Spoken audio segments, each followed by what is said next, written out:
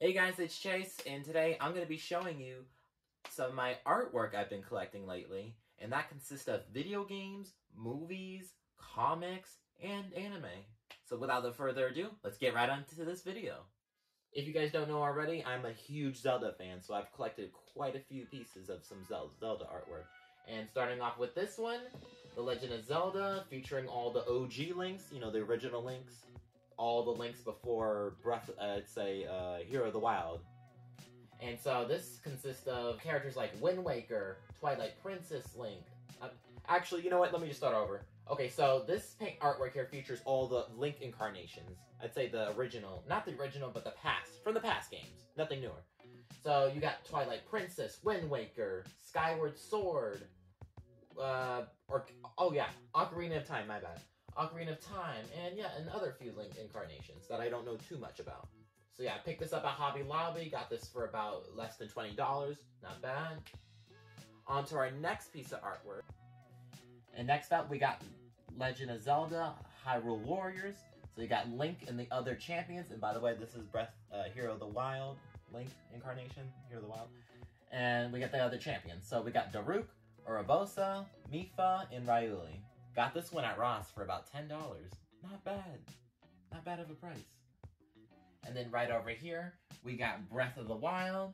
And as you can see, you got Link shooting an arrow, ancient arrow out of a bow. And then climbing the rocks right here. Love this artwork. Got this one at Ross too.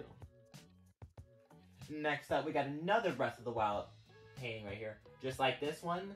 This one is more detailed and shows more of Hyrule Kingdom in the background. Same Link pose or character, but this one's more, how do I say, painted. Yeah, this one's more painted. That one's more, the other one over there I just showed you is more graphic, but this one's more painting. And then right next to this one, oh, also found this one at Ross too. And then next over here, we got Link from Legend of Zelda Tears of the Kingdom. Got this one too at Ross as well. Less than $20. I'm not sure if it was 10, maybe 15, 11, 12. Definitely less than 20. This was one of my best finds.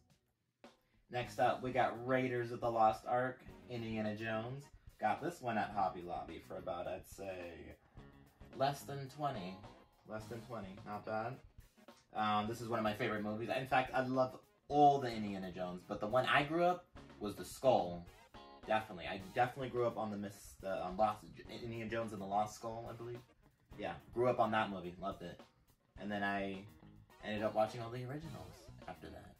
Because I got so interested in the series. Yeah, one of my favorite movie series of all time. Next up, we got Marvel's Venom right here. I don't know if you guys can see it, but it says, "We are Venom." One of Venom's famous quotes.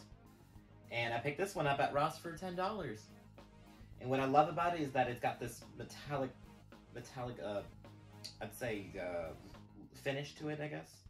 Yeah, it's got this metallic finish. I love the colors, the bright green, red, the purple. But it's actually black.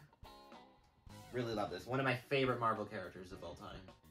Next up, coming straight out of the Gundam universe, you got this Gundam painting, which I found at Hobby Lobby for around $20.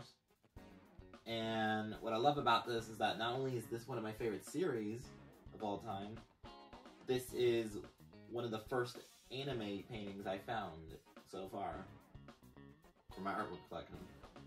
And I was really happy that I found this one, because I saw this one and I was like, oh my gosh, no way that I have a Gundam painting at this store.